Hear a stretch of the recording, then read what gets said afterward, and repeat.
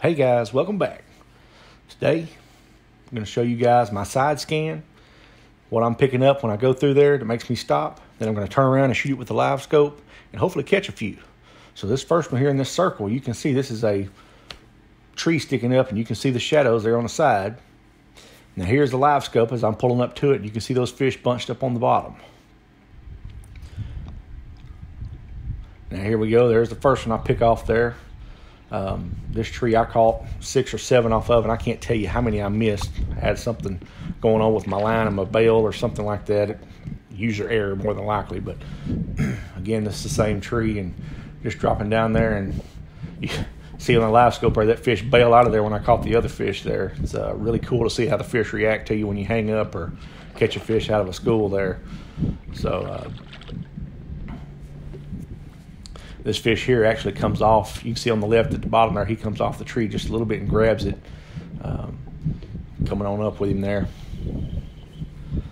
This next fish coming up, it's going to be kind of a bonus fish there. I didn't have him on the active target, but just want to show you guys how they were eating it.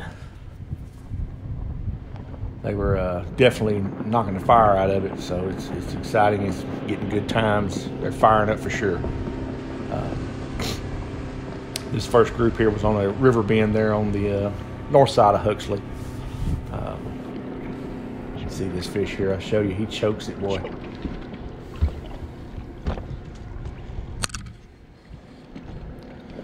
In the throat. Choked it. All right, so here, this is another bend in the river here. These fish were actually suspended in the top of this tree. And when I came back to them with the live scope, they had actually sucked into the tree a little bit more. So they weren't out around it, but this fish here actually carried me out on the limb. You could see there, and I thought I was hung up, and then it started pulling back. So happens a lot in bass fishing and crappie fishing too. So he took me for a little ride there, and I got him. But this fish here, I actually saw this fish running off of a tree, and I said, I wonder if I can catch that fish. Sure enough, go down there with the live scope, catch this fish, and as you'll see, this is old Mr. Whiskers here.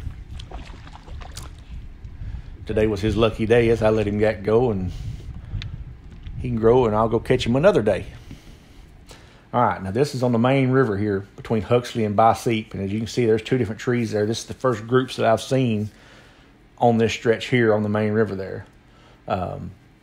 You can see them on the live scope there as well, bunched up on that tree, and there was a couple more on the tree below it there, but this was a good group.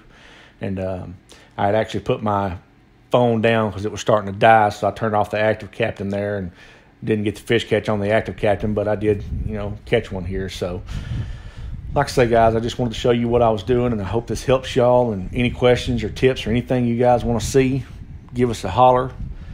Thanks for watching, and I'm going to try to get back out there this weekend. Y'all have fun.